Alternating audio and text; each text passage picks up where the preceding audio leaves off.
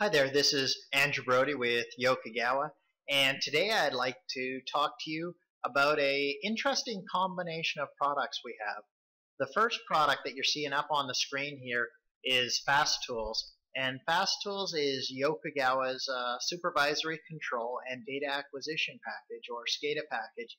It's used for creating operator interfaces that can be used to aggregate all types of different instruments, stuff like programmable logic controllers, PLCs, RTUs, remote telemetry units, data acquisition systems like our DAC stations or MW100 DAC master, or single loop controllers like our UT Advance, all the way up to our big distributed control system, something like Centum DCS, or our safety system ProSafe.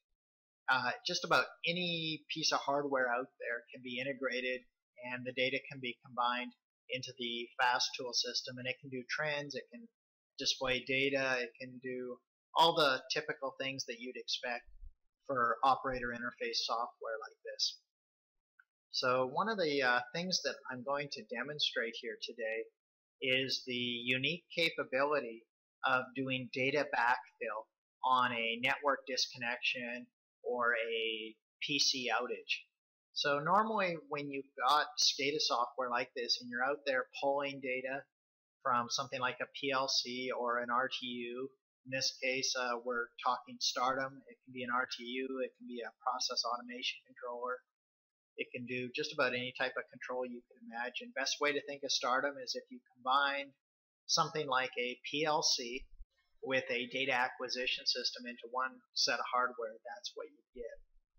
So normally when you're pulling a PLC and you miss a pull, there's no real capability to ever get that pull back. So that item data for that particular call out to the PLC would be forever missed if this computer that was doing the data logging is down, or if the network between the PLC and the SCADA system were to be down.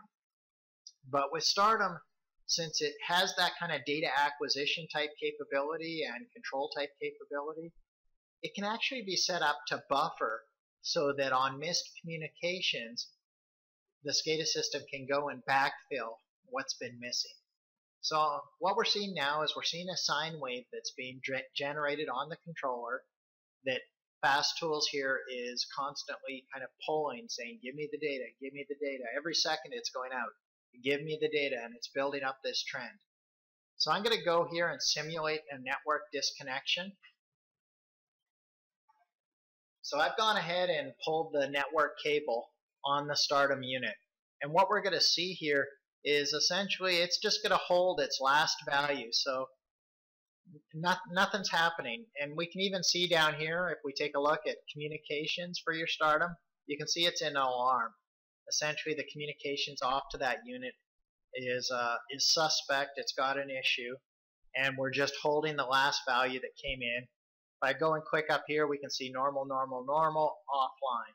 So we can see that the controller is definitely offline. So what's been happening in the background is the controller is buffering all the data locally. So upon a connection, it can go ahead and backfill the data. So I'm going to go ahead and reconnect the controller. So I just popped back in the network cable into the controller. And after a couple seconds, we should see, oh, the communications is good. And in the background, it went ahead, went into that buffer, and got all the samples that were missing. So we can kind of see that even though the network was out, it was great for this combination. We didn't miss anything. We've got the trend exactly like we needed it. So you're not going to see something like that typically between a SCADA package and a PLC when it's doing real-time polling, but we can do that. So let's kind of take a look at technically some of the things you got to do to set that up. Well, the first thing you got to do is under Fast Tools, under its engineering module, and this is kind of where you set up all its points and communications and events and stuff like that. You actually got to go set up your equipment so that you're communicating with the Stardom unit, and then you've got to make sure that you set up a point. So these are the points that you're going to be pulling in from the Stardom unit. So in this case, we can kind of see here's the equipment and here's the point. There's the particular value we're bringing straight out of it, and I'll show you that later when we take a look at the Stardom unit. The other thing we have to do after your point is set up inside of Fast Tools is you got to go ahead and add that point in to this historian area here. And under Event, you go ahead and put in an item here, and the item here is called Demo Buffer Sign. So there it is. It's that point that we were looking up at above. See? Item, Demo, Buffer Sign. And there it is, and there's an event. And then kind of store on, value change, status. That's just some of the things that we did. So once that's done, we're good. And then, if you're doing it for the first time, go down here and hit apply. We've got it in our history. The only other thing you'd need to do is actually build a page, drop a trend object on it, and choose to trend that demo buffer sign value. On the Stardom side, let's go ahead and take a look at what you need to do. So we actually have a library that makes this possible, and we can kind of share that with you if you don't already have it, called FT Buffer. So we go ahead and we load that into Logic Designer, which is our programming software. FT Buffer contains all these function blocks.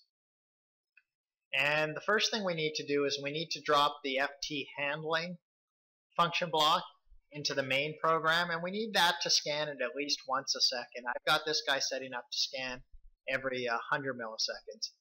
Down here is kind of how fast you can say it's scanning. So we've gone ahead and put the main program under task 0 at cyclic, so we got that there. And then the other thing is I just created a little buffering program here. So here's where I'm generating that sign value. So there it is, sign. So main.sign, remember that was kind of the point that we were grabbing from the controller. And then I'm using this FT time real, and the only thing it has here is EN, which means kind of enable. And the inputs to it are the values, so sign in this case is the input, the interval at which you want to record the buffer, which we've just set to 1. And then the rest is pretty much a default, whether you enable it or not, is buffering. But we've also got other function blocks here. So this one is just a time-based buffer. We can also do it based on a difference. We can also do it based on a deadband. So these are all the types of ways that you could use to feed your buffer. Outside the buffer, we've got some variables that need to exist, and these are all these FT variables that we're talking about. I can give somebody this project if they're interested as kind of a jump start. I can even give you the Fast Tool stuff if you need that as a jump start in creating some of this or using it as a learning exercise.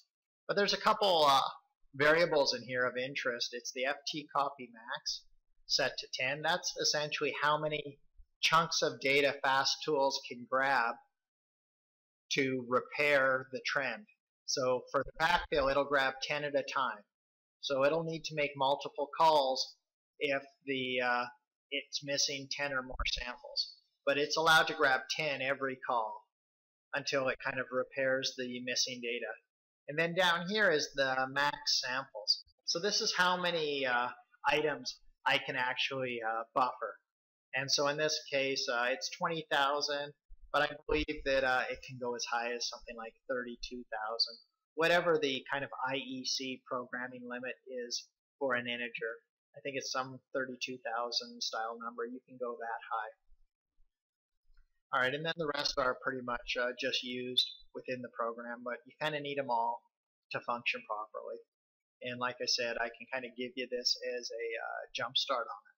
But that's kind of what your Logic Designer side looks like. And so you can buffer as many points as you need. So if you got critical points that you just can't afford to lose, then make sure you kind of hit them with this buffer side. So this is Andrew Brody with Yokogawa. I hope you've enjoyed this quick demonstration of data backfill using Fast Tools, our SCADA package, and Stardom, our remote telemetry unit and process automation controller. take care and have a great day.